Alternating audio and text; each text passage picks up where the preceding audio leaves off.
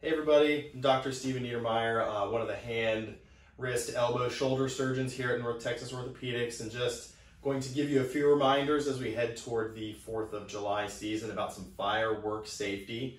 About 250 people per day around the 4th of July holiday find their way to an emergency department due to firework related injuries, so unfortunately it's very common. A few safety tips if you're going to be using fireworks this holiday season. Make sure that they are legal fireworks. Make sure that you're having your beer and alcoholic beverages after you've lit your fireworks. Keep a bucket of water or a garden hose around.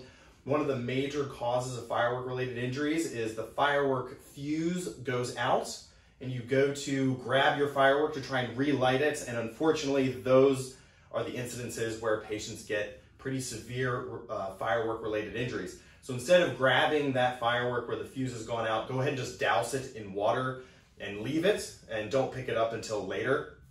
Always making sure that you're supervising your kids while they're using fireworks. The most common firework related injury that we see in the emergency department is actually not fireworks, it's sparklers. About 13% of the injuries that we see in the emergency department are related to sparkler injuries and not necessarily actually the bigger fireworks that you may think of.